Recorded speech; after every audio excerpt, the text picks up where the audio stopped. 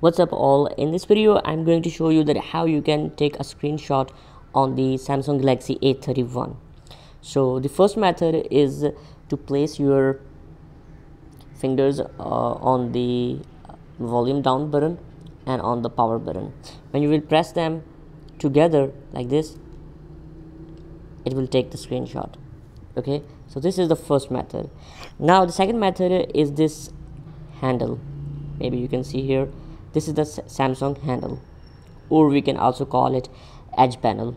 When you drag it out, here you will see the different bunch of options. First one is the smart selection, and if you move there will be the tools, and then if you again move there will be the apps, and when you move again there will be the smart select. So when you will swipe, there will be the different options. But on the smart select you have different options: rectangle, oval, animation, and pin to screen. Okay, so suppose that I want to take a screenshot of the home, then I will select this option, and after that it will provide you the selection area. Suppose that if you want to select a specific area, then you will drag like this and you will select the specific area that you want to capture.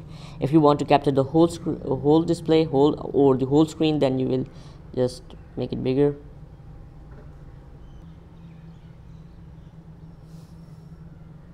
like this, and then you will press the done button, and then it will give you the option of save, share, and edit, and then you will save it.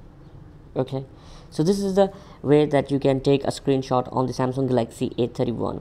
On the other hand, if you want to record the screen, then I am sorry to say that there is no screen recorder available on the Samsung Galaxy A31, or you can say there is no built-in screen recorder from the Samsung on the Galaxy A31. So for that you will need to install a third application from the Play Store. So if you go to the Play Store, you will see you will search screen recorder, and then you will get different softwares, or if I say different apps from the third party. You can install those apps and then you can record the screen. Hope you enjoyed the video. If you really found it helpful, then make sure to like it, comment below if you have any question, subscribe to the channel for more videos. Bye.